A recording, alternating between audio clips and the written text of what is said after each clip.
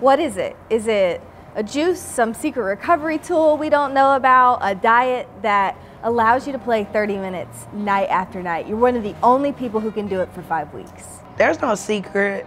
You know, I think this was something I was ready for, I guess. I was really looking forward to season 2, especially coming off season 1. I just was feeling good coming in, just week 1, full of energy. I'm just loving basketball. It's just hitting different for me at this point in my life.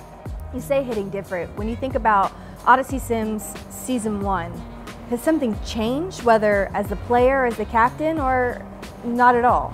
I had a year last year to like get my feet wet with being a captain for 3 weeks out of the 5, and me being a captain the entire time. I came into it, I guess, like I have more of a strategy, different mindset with how I picked my team, how I wanted to play. I think that was the biggest thing. Having my style of play set first, and then picking the people that I knew could play with my style of play. And I think it's just been working to my advantage leading up into the last week.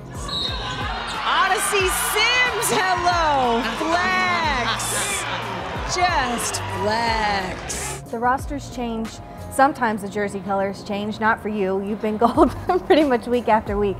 But what's the constant, no matter what happens going into that draft room? You have the ability to go 2-1 every single week. What never changes that makes for a successful team? I think I've had a group of unselfish ladies, and it showed just from the bench to on the court to after the game, before the game, and warm-ups. Just the energy has just been immaculate, the vibes, everything leading up into the wins. Everybody that's been on my team has been great. Great teammate, great vibes on and off the court. Couldn't ask for anything better. I want to talk about your confidant in Jordan, Canada. It almost doesn't feel right that you won't finish the season together. But did you all know each other before coming into AU? Because your connection is so strong. That has been my right hand playing all of these weeks up until this last week. A little heartbroken, not gonna lie. You know, my partner in crime is not with me to finish this last week. But every year, she's one of the most craftiest guards I've ever played against, from handles to finishing around the rim. I'm excited for the last week, but I'm still kind of sad that we're not playing together. But it's gonna be fun to go against her this week for sure. It did work out. You did the first ever captain tournament with you? Yeah. That was a good one too.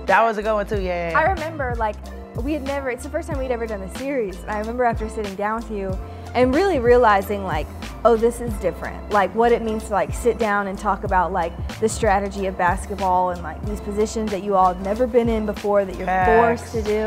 So that was stress. I remember you specifically, you were just like, I'm overwhelmed. Yeah, I was like, I could never be a captain, and then here I am. I've been a captain the entire time.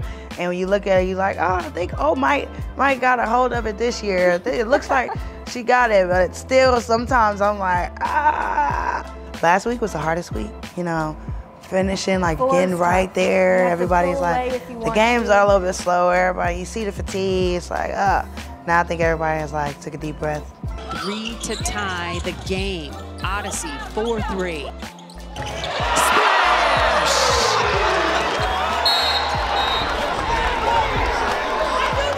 When people look back at this season, whether it's your teammates, facilitators, or fans, what do you hope they say about this run that you had?